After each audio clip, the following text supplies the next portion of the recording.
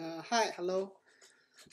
Today I want to talk about how the F5 BIGIP controller works, how it's get the configuration from the Kubernetes cluster and push that configuration to the BIGIP. So for example, in my Kubernetes cluster, I deployed I already deployed the BIGIP controller, and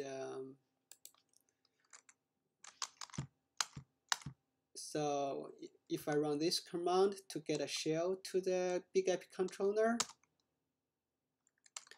and I list the running process in this pod, you will see there are two processes running here. This is the container BIGIP controller process. It has some argument here on the command line, and this is another process running. It's a Python script running. Take a configuration file from the temporary directory. It's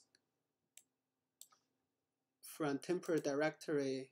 There is a file under this temporary directory. There is a file called config.json file.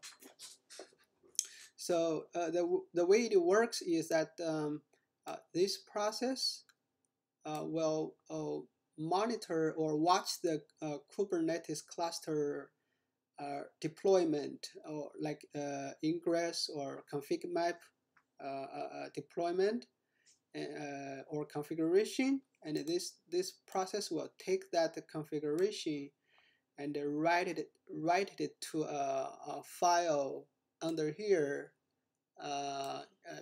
called config.json file, and then this script, this BIGIP config driver script will monitor this file, and will monitor this file config.json file, and write the configuration,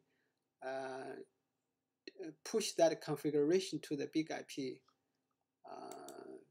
Yeah. So, for example, right now,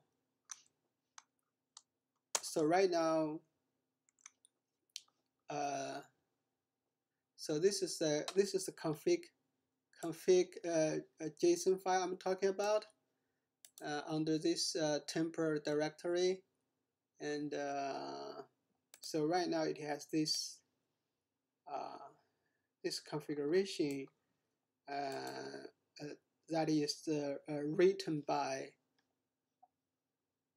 this process. And so if we go to the BIGIP, so right now it only has the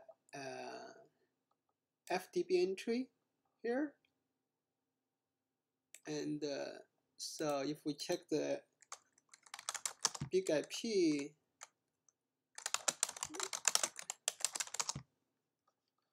as you can see, this net FTP entry is populated. It's written by this Python config driver. It's a Python script to write the configuration from this config JSON file to the BIGIP. So to show you a live example, if now I deploy a config map,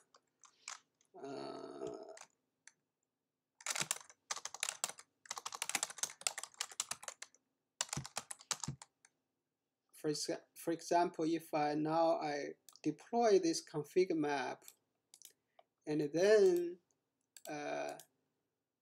the BIGIP controller will get the configuration. the config map configuration from the cluster and write it to the config.json file. So let's see. Okay, deployed the config map. So let's see if the config.json file has changed or not. As you can see now, there are more stuff written into this config.json file, and so see there are resources virtual server that previously does not exist in the config.json file, and so it has profiles and pools.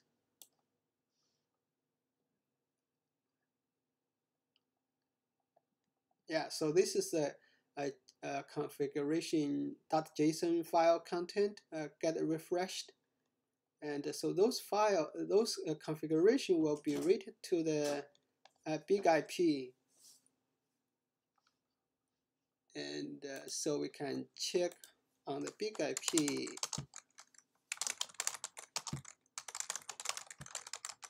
Pool. See, we got a pool configuration written on the BIGIP. We got a virtual written to the BIGIP.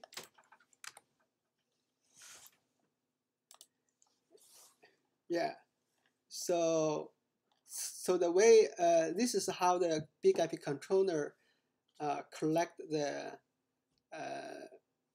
the dot between the Kubernetes cluster and the BIGIP through this config.json file.